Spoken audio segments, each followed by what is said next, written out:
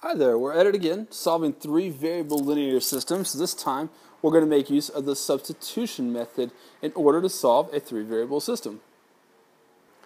Now, if you haven't already watched my video about solving three variable systems using elimination, I would recommend you do that first, just because I'm going to refer to a couple of things here that I've already taught there, and I'm not going to go through and restate them in the same clarity here as I did there.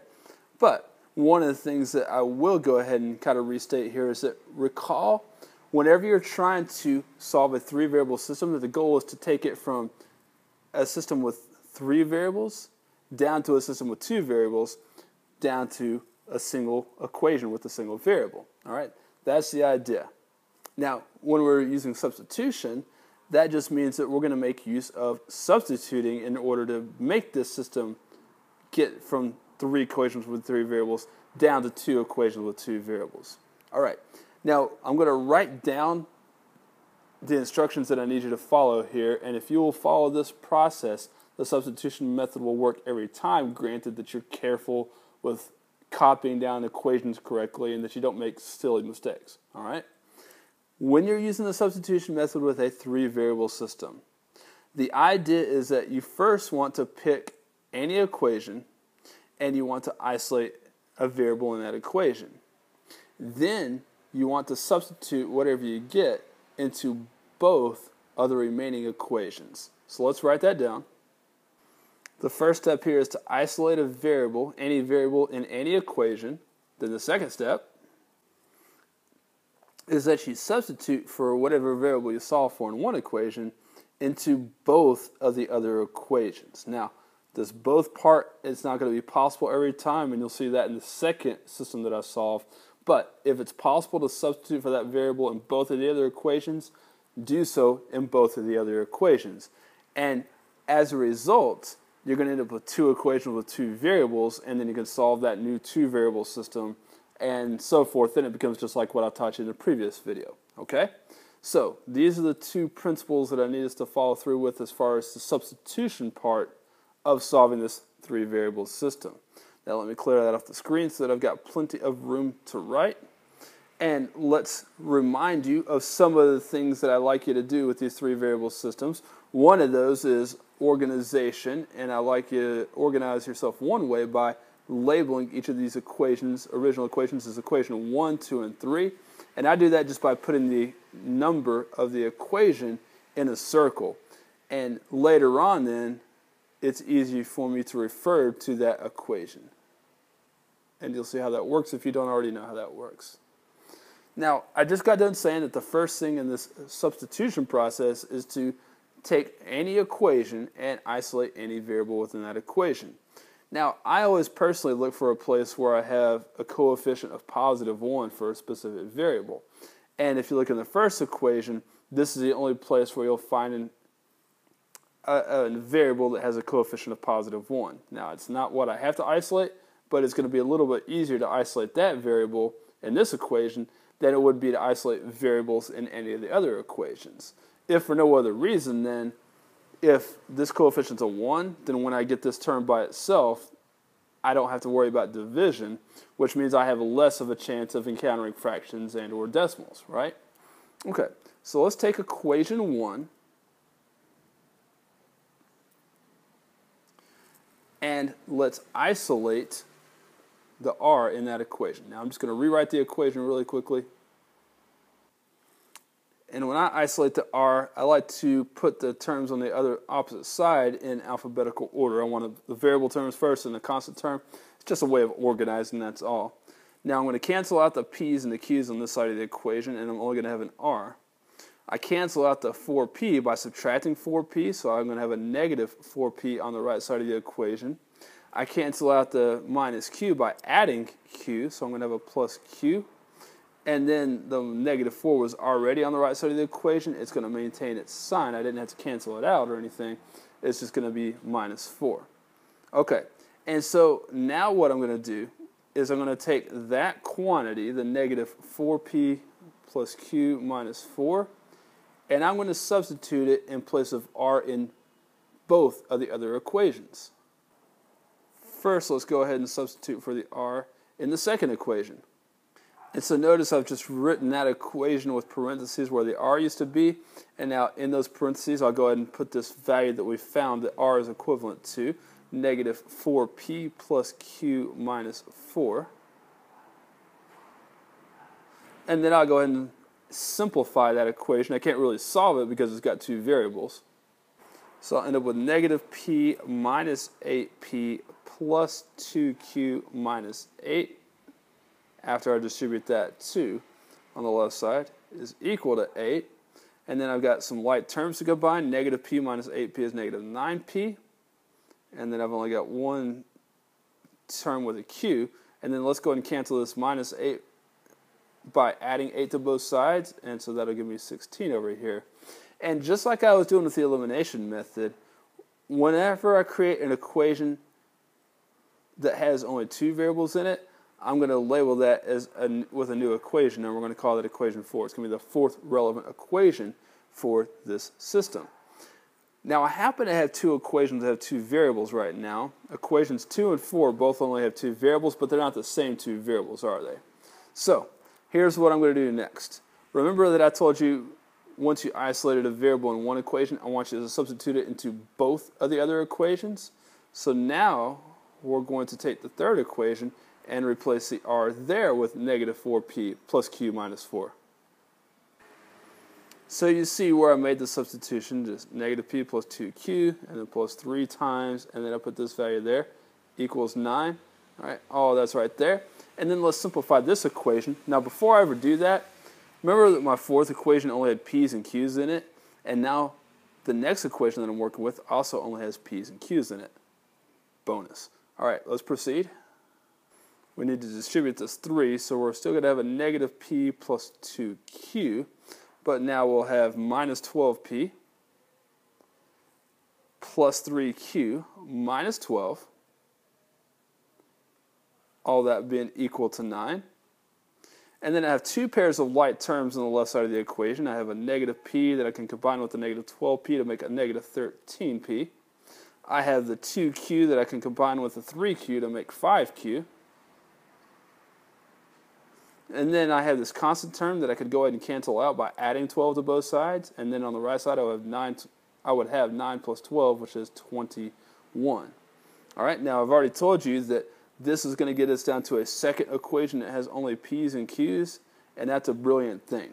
When you isolate that variable and then substitute for it in both of the other equations, it guarantees that both of those other equations will not have that variable. All right, I made it so that I had two equations that don't have an r here and there. And as soon as you've got that, now you compare those two new equations into a new system. And when you've gotten to that point, you've hit gravy, because now you know how to solve that two variable system. Now, this is very important. I know the directions here say to solve the system by substitution. But as I told you in my elimination video, whatever those directions are, it's telling you how to get the system down from 3 variables and 3 equations to 2 variables and 2 equations. Once you successfully whittled it down to a 2 variable system, use any method you want to solve from there. And I bring that up because by far elimination would be the easier of the two methods to use here, because the p's and q's in either equation aren't easily isolated without getting fractions here. All right, so I tell you what. I think I would like to eliminate the q's because, well, 2 and 5 both go into 10, whereas you don't exactly know what negative 9 and negative 13 go into quite so easily, right? Let's multiply this top equation by negative 5 to make that a negative 10q, and let's multiply the bottom equation by positive 2 to make that a positive 10q, so that we can then eliminate the q's. Now, in case you didn't see my previous video, remember I said the numbers with the circles in them are equation numbers. So I'm saying let's multiply equation 4 by negative 5 and equation 5 by 2, and then add those two things together. So let's go ahead and do so. Negative 5 times equation 4 is going to give me 45p plus, no, actually, we're multiplied by negative 5, aren't we? So minus 10q equals, and 16 times negative 5 is negative 80. And then let's double the terms in equation 5. So that'll give us negative 26p plus 10q is equal to 42.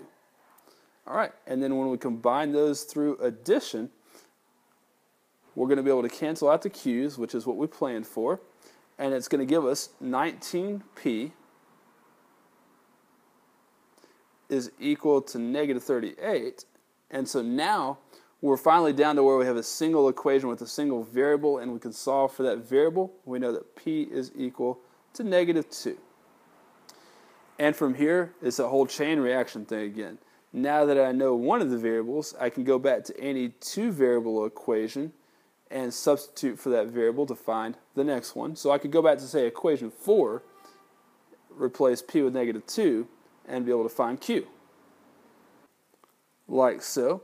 Now this is 18 right here, and I'd like to cancel out that 18 by subtracting 18 from both sides. That will leave me with 2q equals negative 2, so then q equals negative 1. And now that I know both p and q, I'm guaranteed to be able to figure out the value of r using any of the equations that had an r. Now the simplest of those to substitute into looks like equation 2 because it only had two variables, so I could just substitute for p to find r.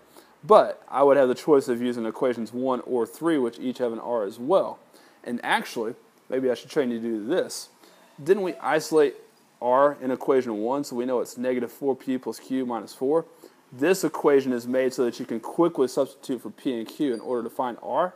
Let's substitute into that.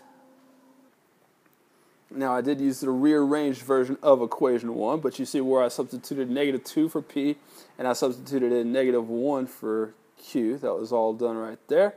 And so that gives me 8 minus 1 minus 4, which is 3. That's going to be my value of r. And the final step then is to write my solution as an ordered triple. The values of p, q, and r respectively are negative 2, negative 1, and 3. All right, so there you go. That's solving a three-variable system by substitution. Now, as I did with the last video, I'm going to tell you that these examples do take a little while, and if you feel 100% confident that you've got the method down, then you can maybe stop watching here. But if you'd like to see one more example, there is one more example coming up. And so I would be happy for you to tag along with me in that example. Now for those of you that have tagged along, let's take a look at this system of equations that we're going to solve by substitution.